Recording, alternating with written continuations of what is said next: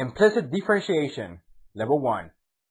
Recall that when we express functions using equations, we typically write them with the independent variable, usually x, and the dependent variable, usually y, separated by an equal sign, so that the dependent variable is explicitly expressed in terms of the independent variable. For example, the equation of a line in slope-intercept form expresses the variable y explicitly as a function of x. Here, the dependent variable y is written explicitly in terms of the independent variable x. In other words, y is a function of x. Now let's compare the same equation of a line defined implicitly by relation between x and y, the dependent and independent variable respectively. The equation of a line is expressed using the standard form of the line, as opposed to the slope-intercept form of the line. Notice that one variable is not explicitly defined as a function of the other variable. Nevertheless, f is still a function of x, and this is very important to remember. I repeat, y is still a function of x. If you remember from your studies of Algebra 2 and Pre-Calculus, you actually dealt with implicit functions when you learn about conic sections, specifically circles, ellipses, parabolas, and hyperbolas. If you recall, the equation of a circle with radius 5 and centered at the origin is given by the implicit equation x squared plus y squared equals 25. We need to find the derivative of this function. What do? We are fairly good in finding derivatives of functions whose independent variable is explicitly expressed in terms of the other variable. So one course of action is to solve for y. Let's do just that. So we have the implicit equation x squared plus y squared equals 25. We solve for y by subtracting x squared from both sides. And we have y squared equals 25 minus x squared. So now we take the square root of both sides. And now remember, when you take a square root, you usually get two answers, a positive and a negative answer. So we actually have positive negative, the square root of 25 minus x squared. Notice that we need to take a derivative of two functions, the positive and the negative function. In order to take a derivative of the positive function, we rewrite the expression into a derivative-friendly form. So the derivative of this function is going to be equal to 1/2 times the quantity 25 minus x squared raised to the power of negative 1/2 times negative 2x.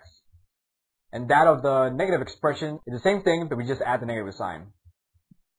Notice that we end up with two functions, the positive function, which represents the upper half of the circle, and the negative function, which represents the lower half of the circle.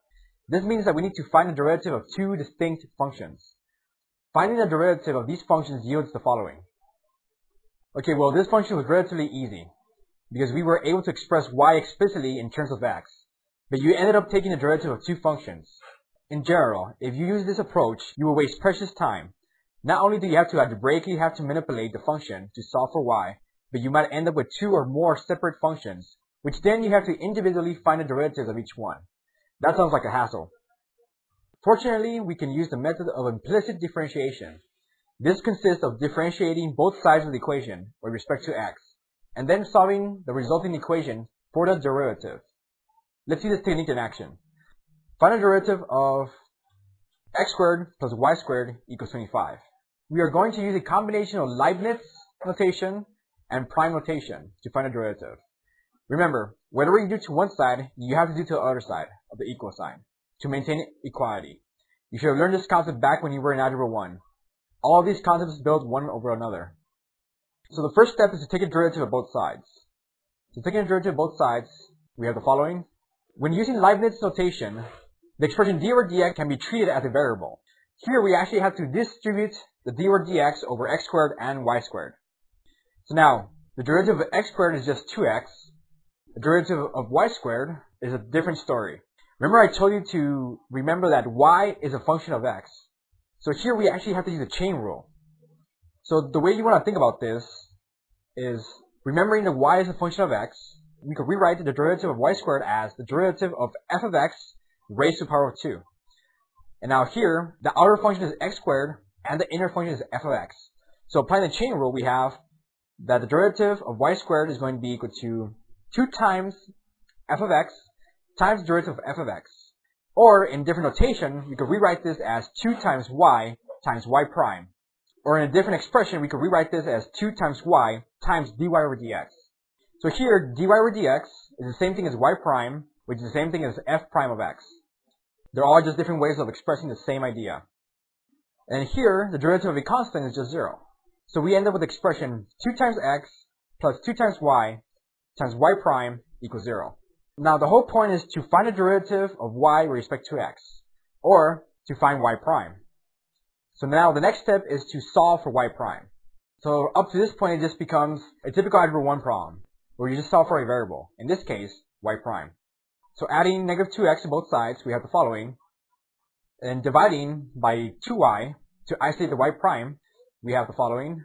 The 2's cancel out, so now we have that the derivative is equal to negative x over y. Notice that the final expression contains the independent variable and the dependent variable. This is typical when you find derivatives of implicit functions. If you really want it in terms of x, then substitute y with the explicit form of the equation, as follows. So we see that we get the same answer as we did when we found the derivative the long way. And again, I emphasize that you remember that y is a function of x. In order to find a derivative, we need to apply the chain rule at all times. You can think of this idea using Leibniz notation as follows. The derivative with respect to x is going to be equal to the derivative of y times the derivative of y with respect to x. And remember, this is just an application of the chain rule. Alright, in our next video, we are going to work on some examples.